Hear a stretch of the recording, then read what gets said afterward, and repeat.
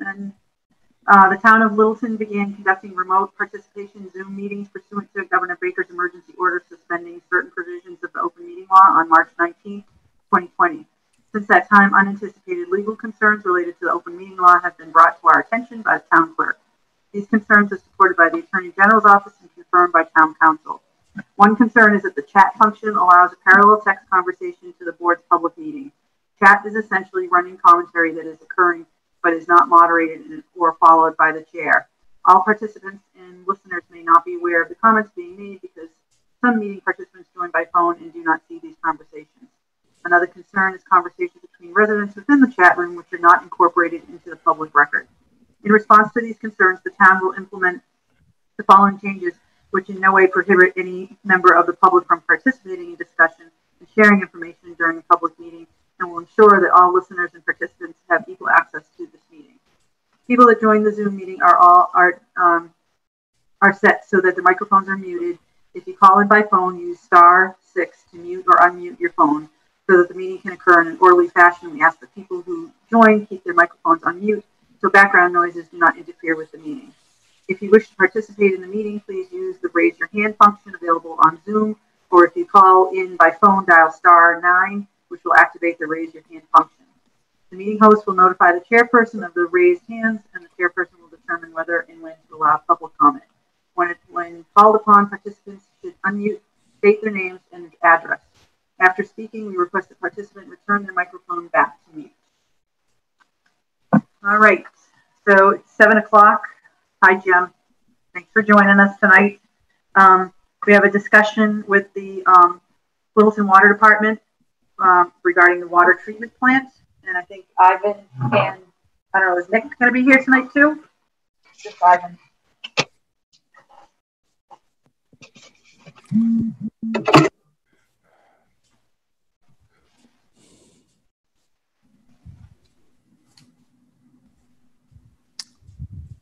Everybody here? I'm here. It's Kevin. What did you put on for them, Kevin? I'm sorry, what? What did you put on for them? Oh, Frozen? I have that magic button on my...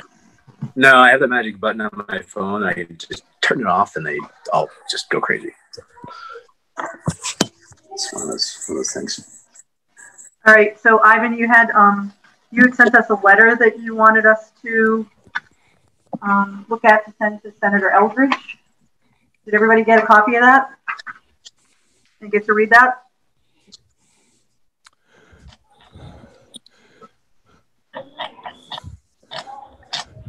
I don't know if I got that. I don't remember seeing a copy. I'm sorry. No, I didn't see a copy either. Oh, did I just get one? Get it? You're the boss, yeah. Okay. I don't recall seeing one either, so I'm not sure it came to me. All right. So Ivan, can you send that to the board? Yeah, I can do that. I can find it and I can send it to Janet. So, do you want to read it or tell us a little bit about it? What's going on? Okay, so yeah, basically, this is in reference to our treatment plant that we're trying to build on Whitcomb Ave to upgrade the Whitcomb Ave facility. The treatment plant will take care of PFAS amongst other water items as well. So this has been going on for a little bit. Last fall town meeting, we had approval from the town, Board of Selectmen, Conservation, of course our board, I believe your board as well. Where we are right now is it's going the bill 4866 is going through legislative approval. It went through the House. It's in the Senate right now. It's had 2 readings. It needs one more final reading. and vote before it goes off to the governor for signature. So this is a letter. It rests right now with our senator, Senator Eldridge, and we are sending letters to him. Again, reminding him of the health impacts with PFAS, and asking that he make this a priority in getting this through the process. Board of Selectmen are doing a similar letter, and we have from Board of Water Commissioners as well. So we drafted a sample letter for you guys to look at, and make any changes you see fit before sending it off. And that's basically the overview. I'm sorry, my bad. I should have sent that to Janet to have it sent. So I just sent it to Janet, and she's going to email it to all of you guys. So read it, maybe make some changes if you think anything needs to be changed. Ivan, if we're in a rush, Ivan, do you want to share your screen and just put it up? No. I think if you guys want to, take a look at it. I don't want to, I don't want you to, go through it and just tonight. Take a look at it, and then maybe over the next few days, come up with the consensus. And if we could get this sent out, we'd ask you, over the next week to 2 weeks. It'd be great. Is there a drop dead deadline? Like, I know a lot of people are waiting. Well, so right now, we want to hold them up. Yeah. So right now we're, the Senate is not in session. They're going to be calling a session at some point, probably with COVID issues. So we're hoping that, and Senator Eldridge has spoken to us about moving this forward and hopefully getting it on that next session. So we're hoping by middle of September that we have some movement in the Senate. So if you could get something to him, like I said, in the next week and a half, that would be great. So should we make a motion to continue this to our next meeting, September 2nd? I'd like you guys to, Janet just emailed it to all of you. So how would we edit it if we needed to, Janet, and how would we sign it? Would we just get a consensus, and we would just sign it, the Board of Health? Lisa, you are next. I'm sorry, this is Mike. I just read the composite, the letter that Nick Lawler put together, and it looks like anyone. I mean, it's a fairly easy thing to edit to make it reflect the view or the position of the Board of Health. This is very specific. The letter as composed is very specific and refers to things that only Nick and his colleagues would know about, like having had contact. So I think this could be edited by the chair or the vice chair very easily, with no difficulty at all. And perhaps I don't see this being, shall we say, requiring any more delay than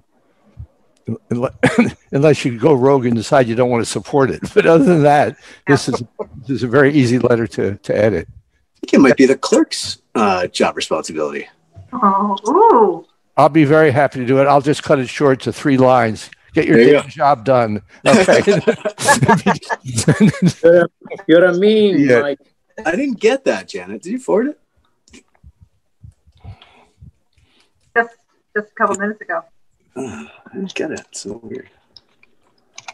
So, it's up to you. Whatever. I mean, I'll be very happy to edit, to give it to you. And no, I think it's all pretty black and white. And yeah.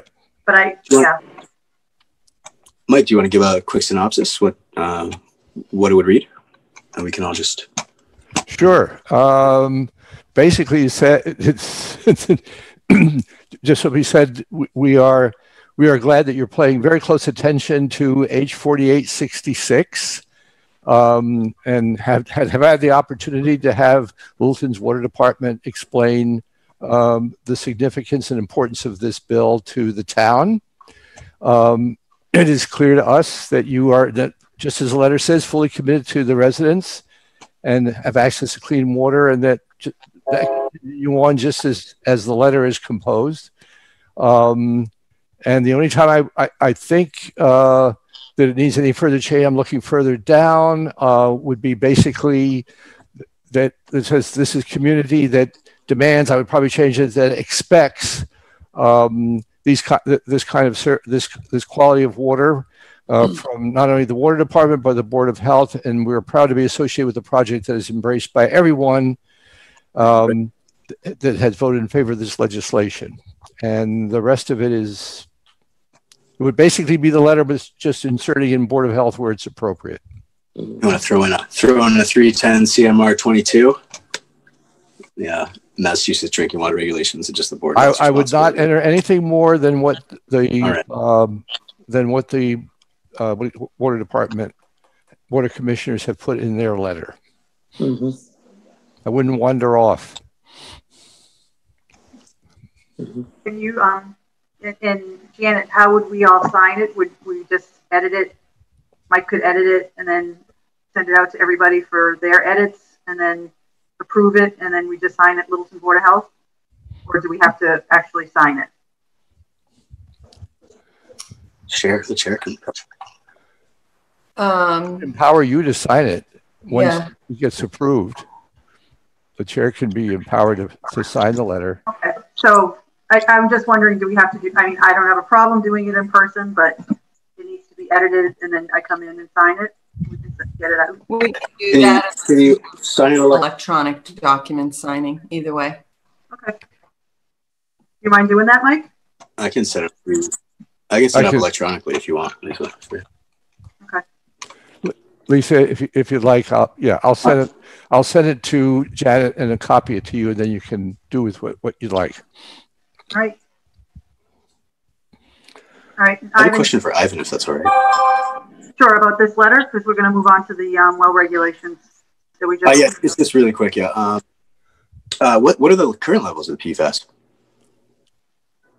So we have the temporary blending installed at this point. So we are below 20 parts per trillion in our samples. So is that only on the 7 that are?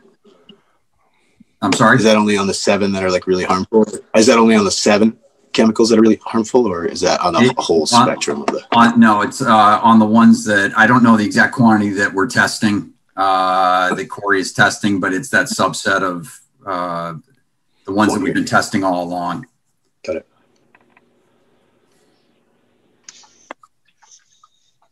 All right. And Ivan, do you have any information? I guess we just got something you did too, and about the town council.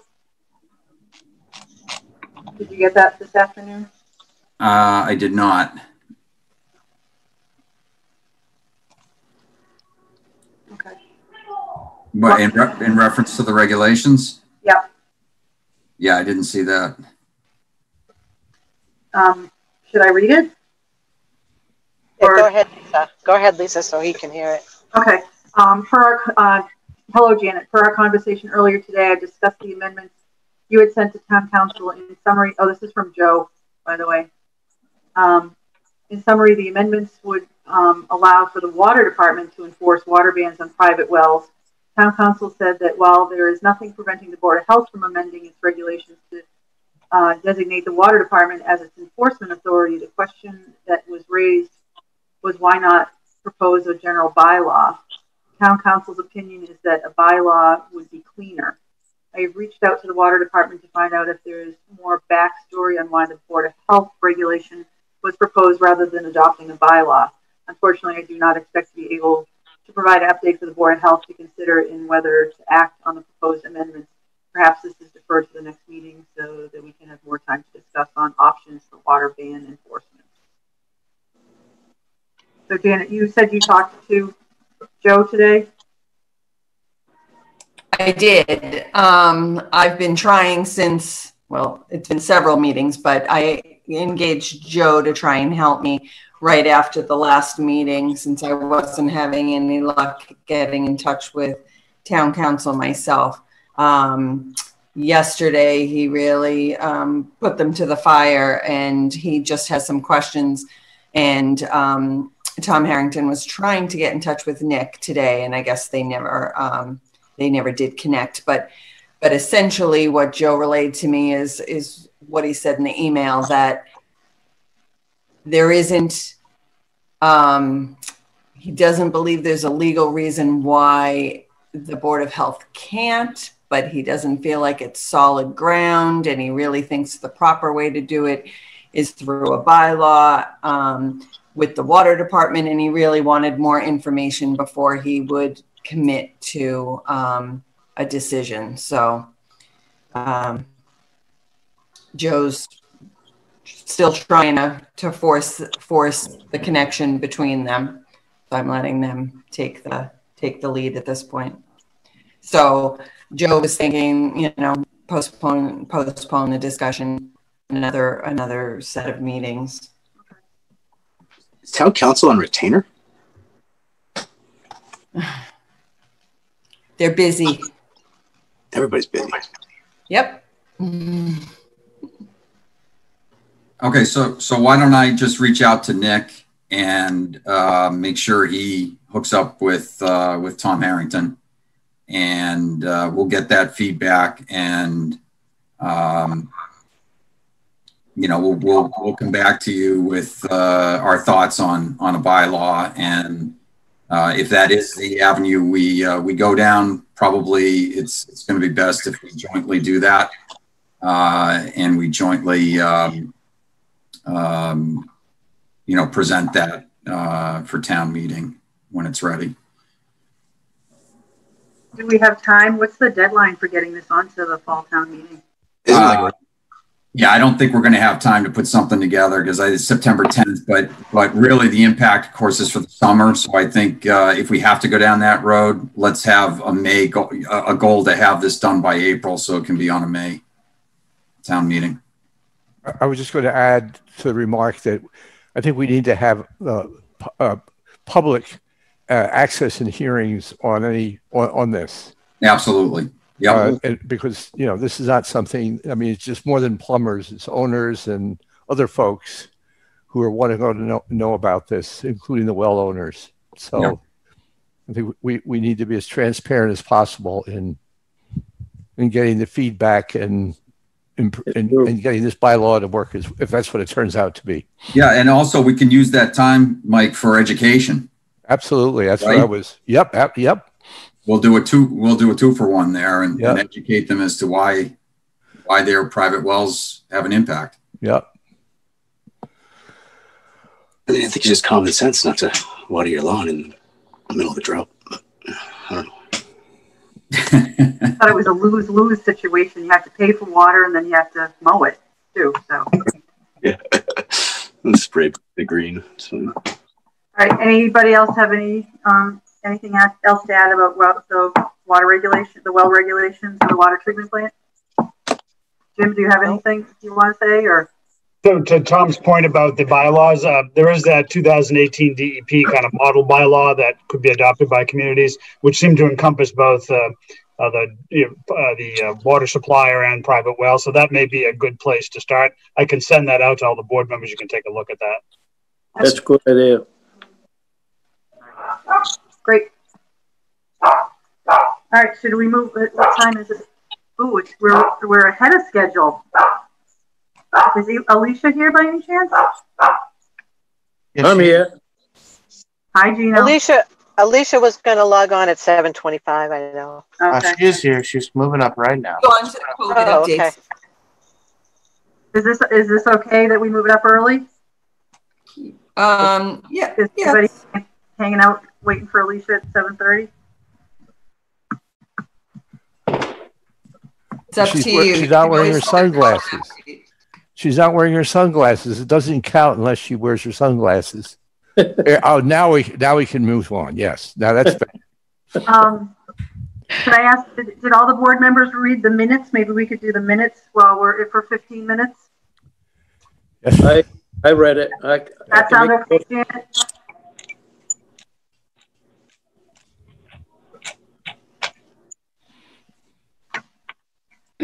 Does that sound okay to everybody? Yep. Yep. Yeah. Is that legal? All right. Yes, that's fine. Okay. So on our administrative matters, we're just going to skip ahead because we're running a little bit ahead of time.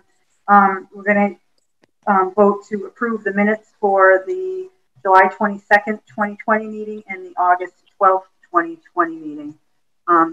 Need a motion? I make a motion to accept the 12 and the 22nd. So, 20. The July 22nd and the August 12th, Gino? Correct. I'll second that. All right. So we'll do a roll call. So Kevin Baker? Abstain. What? Abstain. Kevin Baker, abstain. Did you not read them, Kevin? No, I read them. Okay. Gino? Yes. Louise? Yes for the July 22nd, but I abstained from the August 12th. I wasn't there. Because you weren't there, right. And Mike? Yes. Mike Selden, yes. And Lisa Flanagan, yes. So, okay. That was nice and fast, everybody. What else can we do? COVID update. You have Jim do the COVID update. Hey, Jim, are you prepared to do the COVID update? Sure. So I guess we'll start with the rate in the state, the positivity rate in the state. Fortunately, it's staying below 2%, which is very good to see. Over the weekend, the numbers looked a little weird, but that was because the state was doing maintenance on the Maven system.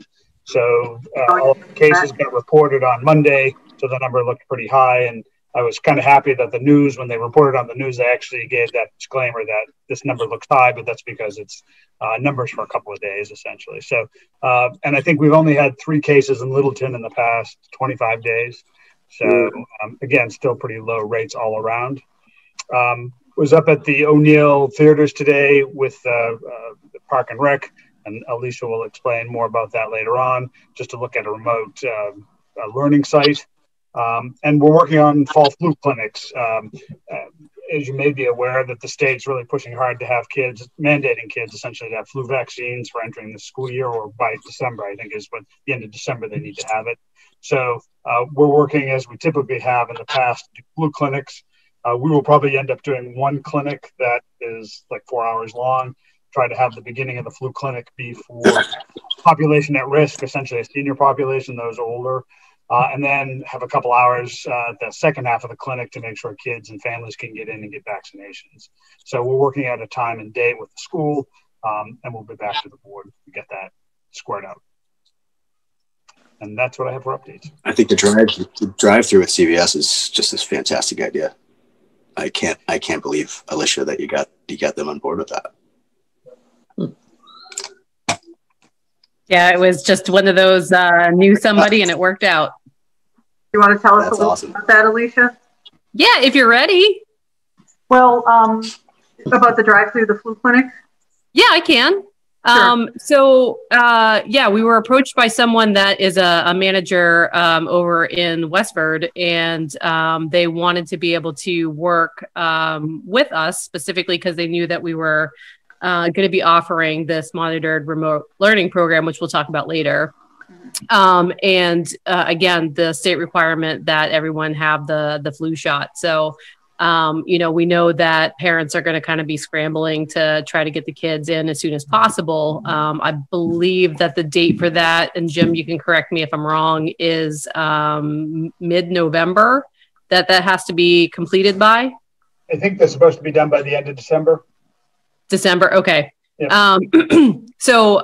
We were working with them to try to set up something where we could easily schedule appointments and people could drive through, get it done, and just kind of like go about their day. So that's something that, we were approached about that. And we definitely wanted to bring it to the Board of Health, because we know that that's something that, Jim had talked about that earlier, that it's something that, is a responsibility of this board. And, we want to make sure that you're okay with it. And, if anything, if you need involvement or want involvement, we'd love to have you guys. So that's pretty much a rundown for it. So it's going to be in Westford, though? No, we're going to try, if we can, to have it at Russell Street Elementary School. Oh, okay. Just so it has a longer car path, and it does have the turnaround. So it'd be really easy to do like the one-way traffic flow. I have a question for Jim. Yep. What about the Littleton EDS? Will they also try to do a clinic for flu shots? So that's what I was talking about. We will end up doing a clinic for the town. And I've talked to Scott today about, and he's going to touch base with the schools, see which school best to do it at. And that's what I was talking about, that 4-hour block of time, so we could try to do populations at risk and then try to get the kids and families vaccinated later on. And we talked about having some of the volunteers from the emergency corps to help us out do that. And so this one, Alicia, is that just for children, the one you're going to do? Yeah. Getting ready for the school season, so we would focus on doing the children specifically. But at this point in time, I think the last time we checked, there was like 75 individuals, maybe more, that were interested. So, we're already looking at like a 3-hour process here. So, maybe this is something that we need to break up and do, every other weekend, or try to find some additional times. We'll have to work with CVS to figure that out. And for Littleton residents only, or? At this time, yeah, Littleton residents only. But that's something that, if we really needed to look into that, that's a possibility. We're always open to ideas. Yeah, that's great. Okay. I have a quick question, if that's right. Alicia, do you need more support, volunteers, folks that could help out? I know Tim was just saying that the more the merrier, but I just didn't know where you're at with that. Yeah, we just met this morning to try to figure out the best process to go through, because CVS has their own forms that they need to fill out. There has to be paperwork with insurance that's done ahead of time and all of those things. So if a lot of that stuff is done ahead of time, I'm not sure that we're going to need a lot of people. But if we definitely need help, I'll come ask you. Yeah, I was just wondering, could I have this spreadsheet of residents with like occupations of doctors and nurses, and if that would help you, I could send it to you. And if you want to do a marketing thing. Yeah. So the one hiccup to this whole thing is that there's only one person that is licensed to be able to give shots or to give the shot. So you're looking at like one person, going through this whole process. So I don't know. And that was one of the questions that we asked, is that if we could find someone else that was able to do the vaccinations, if they could help. But I don't know what their policies are, or if that's allowed. CVS policy? It's a CVS policy, or who has the policy? We don't know. We were just saying, like, if we could find somebody else that would speed up the process, can we do that? Can we try to find somebody? Yeah, I'll send you a list of names and we'll reach out to them. That'd be great. Okay, and Alicia, did you want to talk about the remote learning programs now? Yeah, I can. So one of the big things that, we've been trying to work on has been this remote learning program. And the issue that we're running into is that a lot of parents are very concerned about being able to work full time, as both parents and the household or guardians, and, still being able to provide that supervision for kids. So it's really adding a lot of stress, I think, not only pressure for, what is supporting, a family financially and, well-being wise as well. So one of the things that we've been thinking about is, we've had this really successful summer program. I'll mention it again because we did talk about this at a previous meeting for the COVID-19 recreation working group, but we're part of an organization called Massachusetts Parks and Rec Association. So there's about 400 towns and cities that are involved in that association, essentially 400 parks and rec departments. And for all of us that ended up actually providing a summer care program, we had 0 cases of COVID this summer. And, that's one of those things, you're always afraid of making that statement because, next day, but that's the reality. We've gotten through this entire summer and we've had 0 cases as a state association. So I think that's pretty impressive. So, we want to be able to help the families in town, and we also want to be able to help the Littleton Public Schools to implement this remote learning process if they're doing a hybrid process, or even if it's full remote, to be able to have that option to support parents. So we're working with collaboration with O'Neill Cinema at the Point here in Littleton. And we would be able to actually run a program for the kids that are on the remote learning days in the theaters. So the idea would be that we would follow the exact school schedule as it's given. Like I said, this would be a collaboration with Littleton Public Schools. We have met with superintendent and, Kelly Clenchy was very excited about the program and very supportive of it and would love to be able to move forward with it. So the next place that we get to and part of the conversation that we had with Jim this morning was, technically when you look at what this program is, it should be licensed by the EEC as a child care program.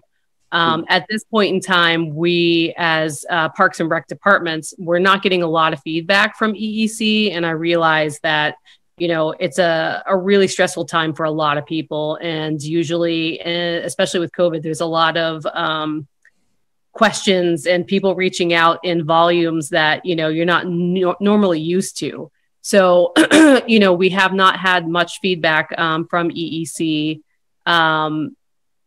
The clarification that I've been looking for is there is an exemption that exists that if a superintendent of the school systems endorses a program, that it could be exempt from having to get that childcare licensure. And Kelly said that he was willing to be able to, endorse the program. But when I asked about that specifically, they said they didn't want to make any answers because they're still trying to figure out what they're going to do. So at this point in time, we don't know how we're going to be able to run the program. We do know that we could ask the Board of Health and Jim for a camp license, and that would allow us to run through the end of September. But after that, the way that the state guidelines go, the camp licensure would not, work past that point at this time. We are trying to communicate on the state level to see if that's something that, in this unprecedented time, could we possibly look at, using the camp policies and procedures to move forward and do these programs licensed as camps throughout the year. So I don't know at this point in time. So that's kind of where we are and what's kind of holding us back from actually signing people up and, moving forward with it. Very good. That all sounds great. What a great resource we have with the movie theater there. Yeah. Jim, do you have anything to say at all? I mean, it sounds like we're still up in the air as to. So, as Alicia says, the big thing is how do you license it? How do you consider it? As we mentioned, the camp regulations have statutory timelines in which a Board of Health can issue a camp license, and September 30th is kind of, June 1st to September 30th is the time frame. They obviously run a very good program. And we walked through the theater this morning. Tim kind of showed us how they'd run the program up at the theaters. I don't have any issue with it. Again, back to making sure we have assigned seats and attendance and the spacing and the math. They seem to have, I haven't seen anything in writing, but certainly as we discussed it this morning, they certainly seem to be able to pull that off in the theater. You can start to pull together some of these different workplace safety standards. One of them allows for up to 25 people in a indoor enclosed space. The theaters are all indoor enclosed space. They could put 25 persons in one of those theaters each. The halls are marked. So, we're waiting for guidance. Department of Public Health says we may get something from them this Friday. We're hoping that that's the case. But at this point here, I wouldn't have any reservations based on working with them all these years and particularly this summer. Even if it was allowed to run under some kind of an emergency, if it ran with that same kind of camp framework built into it. Again, you're looking at protecting kids, their health, background checks and all that. All of that stuff is built into the camp program. If you add the public health protocols that were put in place this summer, I think it could run as a safe program. But I guess I'd feel more comfortable if someone at the state says, you license it as this, or you consider it as that, or this is how you set it up. I guess I'd feel more comfortable being able to say to the board, there are guidelines, frameworks in place to allow these things to happen. So I'm not concerned with Park and Rec's doing it. I'd be happier if the state had a framework for which they could do it within. Is it going to be like lecture halls kind of thing, or are they going to be watching movies? I'm sure they're going to be working hard. That's a really great question. No, so the way that, sure, I guess a lecture hall is a great way to be able to think about it. So each of the kids would have their own assigned seats. We actually have to unplug the chairs so they will not be able to stretch out in the recliner. But they'll need that electricity to be able to fire up their laptops and, things like that. So each of the kids, like I said, they'll have their assigned seat. Each of those seats, there'll be 2 empty seats in between the kids. That's it's in between 6 to 7 feet. So it's pretty far distance. And then all of the seats have those built-in table trays, so they could use that as a desk. So it really is a really awesome environment to be able to use in this emergency case, to run a program. So the way that it'll work is the school has very specific schedules on what the kids are supposed to do. And we are going to follow that schedule to a T. So if they're supposed to be in homeroom and have a check-in, then we'll make sure that they're in homeroom. And then if they need to go to math class, then, make sure that they've got that all set up. We'll do snack times and recess breaks just exactly the way that the schools do.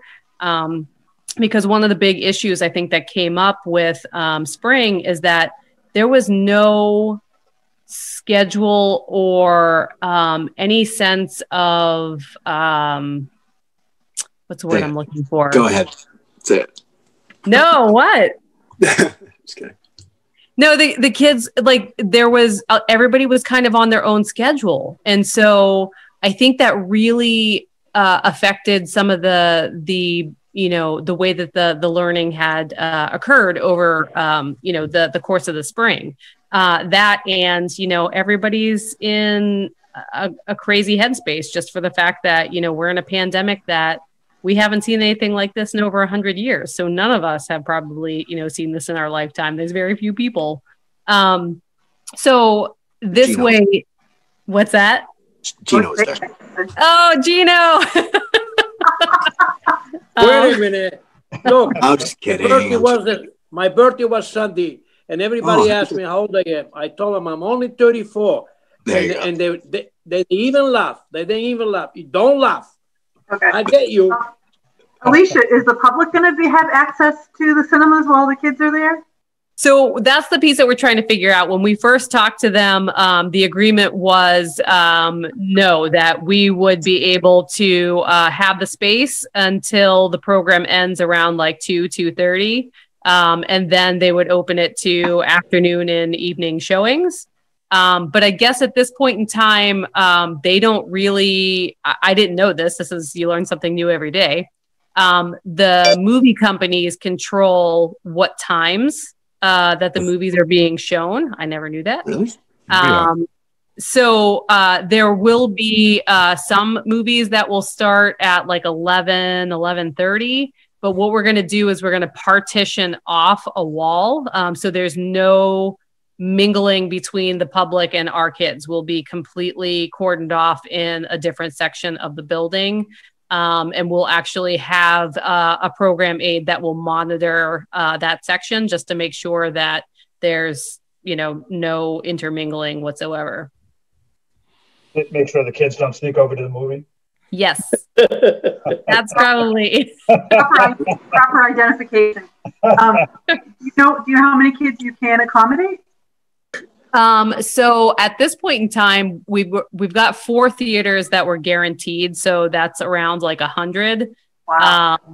So if we needed to go more, I think at this point in time, we opened a wait list, and I think we were around 43 this morning.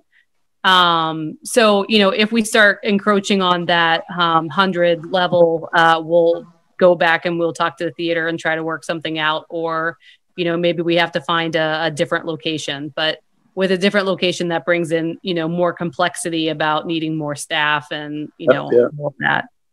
Excuse me, you're going to be charging basically tuition for this. So this is not really accessible to everybody who's doing remote learning, just those who can afford to pay the fee. Correct? No. So no. So it is a fee-based program. You are correct, because we do, have staff that we're going to have to pay. We have utilities that we're going to have to pay for the building. But all those costs, part of our mission statement is that we're trying to do programs at the lowest cost that we possibly can. So right now we're trying to keep the cost somewhere around $40 to $60 a day. So if you're doing a 3-day program, it ends up being somewhere around like $180. And so this is the next piece that we have to try to figure out. We do have scholarship funds that are available that we use for camp programming in the summertime. But I think those funds are going to run down really quickly. So we've got to figure out some way to be able to come up with some sort of either funding mechanism for that, or, if anybody's watching that wants to donate so kids can go to the remote learning program, that'd be awesome. But at this point in time, there are scholarships available, but that's only until the money runs out. What I'm touching on here is out of the scope of the Board of Health, but it could slip into the jurisdiction of the schools, because what you're doing is you're basically charging the public for their children to access public school operations. Correct? That's what you're doing. We're not. So what we're doing is we're providing supervision while the kids are, going through their workday, listen to me, their school day, so that the parents can be at work. No, I know what your aim is, but the fact of the matter is that the material that you're electronically sending to them or hooking on is actually coming from the public schools. So it's basically, you're not acting as an autonomous educational or child care center. You're an extension of the school. And this has nothing to do with the Board of Health. It's part of Jim's purview to help you get it done. But it's going to be interesting to see how the state views this. That's all. I'm just wondering. I'm not against it. It's Mike, I'm just thinking, especially if Dr. Clenchey signs off on it, if they go that route. Yeah, but he hasn't signed off on it. I'm not against it. I hope he does sign off on it. Just that if it just I'm just thinking for budget purposes, school committee might be able, if it's endorsed, might be able to contribute. if the town starts sponsoring it themselves or the school department, you know, this is not in our purview. This is off our topic. So I just have had some experience with something like this, where a public school did provide or try to provide facilities, or not facilities, provide material through video to enhance learning for overflow and whatever. And it became part of a school program as opposed to a private operation. You would be hired then as a contractor, but I don't want to get into your business, Alicia. So it's more a like different story. It's more like how you're going to separate the school from the park and rec earning some money. Right. Yeah. That's much rather. Should be interesting to see how this works. And it's only for the hybrid. Students are opted for the hybrid model. It's not for the remote. The kids are going all remote. Well, it's another issue that, you know, we'll wait and see what they come up with. I don't want to even get near. It sounds like a great idea.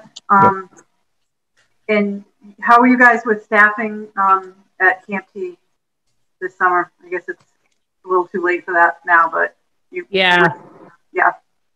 So staffing wise, you know, at this point in time, we are going to repost for a nurse and custodian because that's something that was part of the camp model that we definitely want on site regardless, you know, if COVID wasn't happening. So that we're going to put out relatively soon because our camp nurse and custodian have other jobs that they have to go back to. So for this, it was just a seasonal position for them. So we will be posting for that. And again, we're trying to figure out with the program aides or, you know, the high school or college age students that would be helping with the program, because there's going to be different requirements if it is a like a camp license extension, or if it's going to be an EEC childcare license program. There's other certifications and trainings that would need to happen. So that's why, you know, we're really feeling the pressure of needing to know an answer from EEC where we need to go at this point in time, because we do have to start hiring people. Louise, Gino, Kevin, Mike, anybody have any other comments at all? I think they're doing a good job. Thank you for everything you do. Thanks, Gino. Yeah, I think it sounds like a great idea. Yeah, it's awesome. Yep. Just one comment. Have you thought about trying to leverage some of the local daycare folks in town that have their license and see if they're interested in getting involved? No, that's an interesting idea. Yeah, we'll, I guess, run that through the brainstorming mill tomorrow. Or I think there's a state site where you can see everybody who's certified. Or even Tiger's Den too. We have actually had a lot of conversations with Martha from Tiger's Den.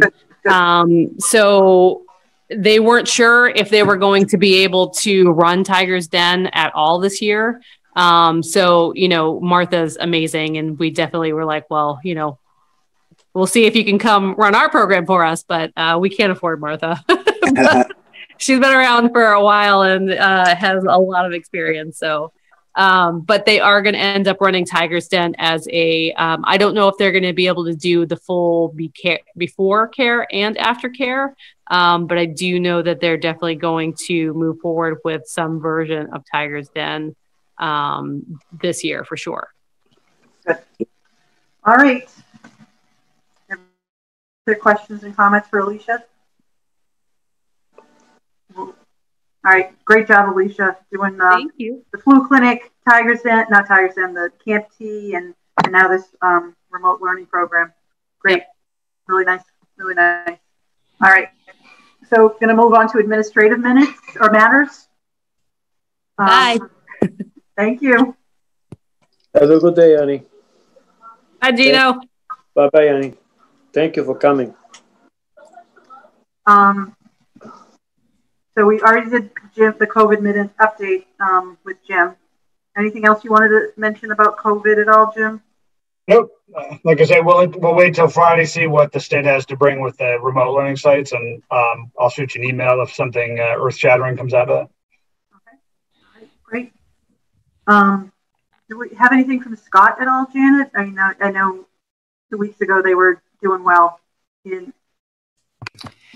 I spoke with Scott about an hour and a half ago. He said he really didn't have anything to add. He thought there had been one new case since Friday, I think he said. But otherwise, he feels that Littleton's in a good place and they're doing well getting their PPE. And that was it. He's feeling pretty good. And he's going to be with us next Wednesday. Great. All right. So shall we review the complainant's letter and write the letter of response? You had some new information today that she actually did not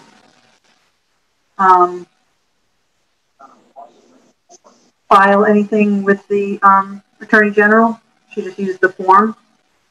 That's correct. She contacted me the morning after our last meeting to say that she had used the Attorney General's form to mail to the town clerk, but she had not actually submitted it to the Attorney General. So we don't have to send a letter to the Attorney General. We'll just respond. And she obviously saw on the video that the board is going to do a revote of the reorganization, and then that will resolve her issue. That's very good.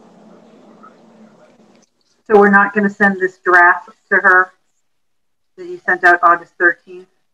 We're just going to revote, and then do we have to send her? Revote, right? And then I'll just send her an email, and she can. I'm sure she's. She can watch she can watch the meeting. Right. All right. So are you guys ready to revote for the reorganization of the board? Right. Yes. Yes. Okay. We've got a full board here tonight. So. Correct. You want to say something? You want to? Okay, I'd like to make a motion to nominate Lee as a chairman of the board. Second. I didn't hear that. Who Gino said he wanted to nominate. Lisa. He wanted to nominate. You want me to repeat it? I'll repeat it. I make a motion. Nominate Lisa as a chairman of the Board of Health in Littleton. So you have to ask. Okay, so Mike seconds? Yes, I did second it. Okay, do a roll call? This is weird. I think Louise should have been doing this. No problem. Oh, right. All right, so Kevin? Kevin Baker, yes. Gino? I say yes, Gino. Louise? Louise Nichols, yes. And Mike Zeldin. Mike Zeldin, yes. And I guess I'll say yes too. It's unanimous. Okay. I'd like to nominate as a vice chairman. Okay. Who? My friend. You know who? Drum roll, please. You have a motion to nominate somebody for vice, Gino? Yes. Kevin? Is he there? Yeah, I'm here. Are you accepting the nomination, Mr. Kevin? Young man. I will accept it. I will accept it, sir. Beer, make it look like you want to be old now. You want to be old with a beer. Yeah. So you accepting it? Yeah, if there's a second. Thank you. Thank you. Okay. Is there a second? A second. Everybody second, I guess.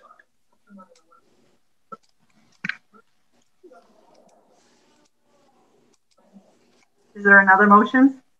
Is there I make a motion that I nominate Louise Nichols for vice chairperson for the Board of Health. No, The nomination was made to make him. It was never seconded. There wasn't a second, Gino. There's no second. I'll second it. He seconded. Seconding for yourself? I asked him if he agreed to be the vice chairman. He said yes. Yeah, you asked, accepted your nomination, Gino. It wasn't, Kevin seconded. So is it, so we'll do a roll call for Kevin as vice. So Kevin, again, Gino? Yes, Gino is yes. Louise? Louise Nichols, no. Mike Zeldin? Mike Zeldin, no. Lisa Flanagan, no. So, Mike, did you want to make a motion? Make a motion that I nominate Louise Nichols for the position of vice chairperson for the Board of Health. And I will second it. So, roll call. Gino? No. Oh, I'm sorry. Kevin? Kevin Baker, yes. Louise Nichols? You vote for yourself? Okay. Louise Nichols, yes. Mike Zeldin? Mike Zeldin, yes. Lisa Flanagan, yes. Okay. You get that, Janet? Nice try, Gino. Thanks, buddy. I did. I've got it. Thanks. Okay. All right. So do we need to nominate? We have to clerk? do the clerk again. Or? I'll make a nomination for Mike Zeldin to be clerk.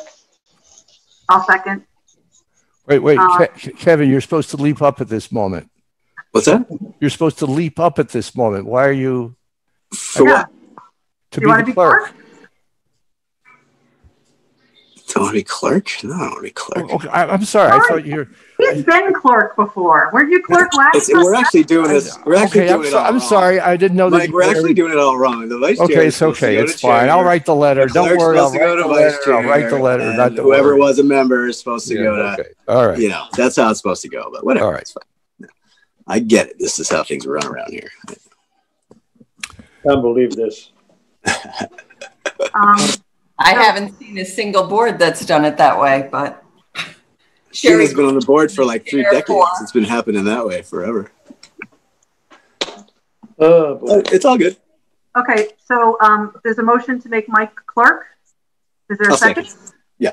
Okay, so we'll do a roll call. So Kevin Baker. Kevin Baker, yes. Gino. Gino, yes. Yes. I'm sorry, Gino, I didn't hear you. You didn't hear me? I didn't hear you. I said Gino, yes. Okay. Louise Nichols? Louise Nichols, yes. Mike, do you vote for yourself? Yeah, this time, Mike Zeldin, yes. He votes twice. And Lisa Flanagan, yes. Okay.